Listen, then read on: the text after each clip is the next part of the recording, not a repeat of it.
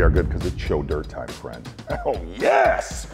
You know what's interesting is I live by my electronics. I live, you know, and the electronics really the last few years have gone like from awesome to absolutely incredible. But something that I've noticed a lot of really good fishermen do, and it's a little bit quiet. Some of you already do it, okay? Is I'm a nutbag, a chronic nutbag. I'm looking at satellite imagery, all right? In fact, to the point where my social life is I sit on a couch and I look at Google Earth.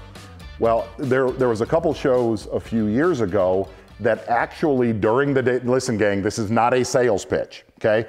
I barely know what an app is because I had to have my kids download this, but there is a Humminbird FISHSMART app, okay?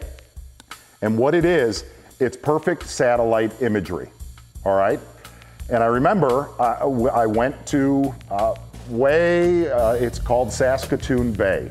It's way on the north side of Lake Michigan. I had never fished there in my entire life. And I remember sitting at dinner the night before, I'm like, wow, this place is a monster. It's as big a water as I've ever seen. And I pulled out this app and I was looking at the satellite imagery and I just started looking for isolated grass beds, right? I had not been there in my entire life. I would drop a waypoint on it, bing, bing, there you go, add waypoint, see? And I started dropping waypoints on clumps of grass. Just dropping waypoints on clumps of grass, like right there. That's exactly where we actually caught them during the show up in Saskatoon Bay.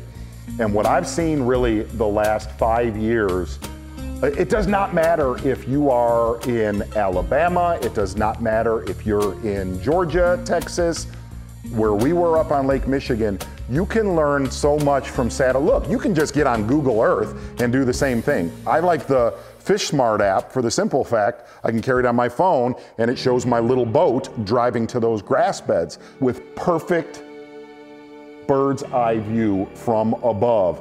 Studying satellite imagery the last 4 to 5 years has changed how I get in my boat and fish, especially fish a new body of water. With that being said, here's one of the really weird things.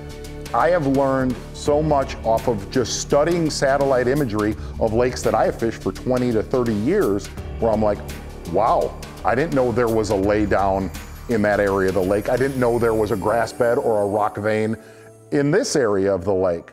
But if you go to a new body of water, you can learn so much just sitting, staring at your phone. Not that I'm saying you do that at work, or maybe you do, but really, do me a favor to enhance your fishing, to really maximize your time on the water so you're just not aimlessly searching.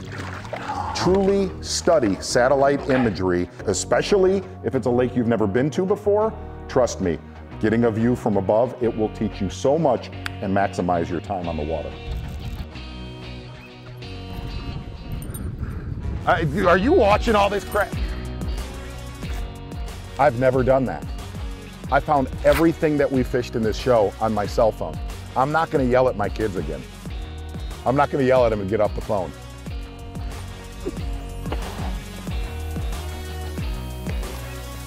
Gosh, that is everything that's awesome in the world. I'm done. I am done. If you like this, hit like, subscribe, notification bell. Ba, ba, ba, ba. More show dirts, they're coming your way, I promise.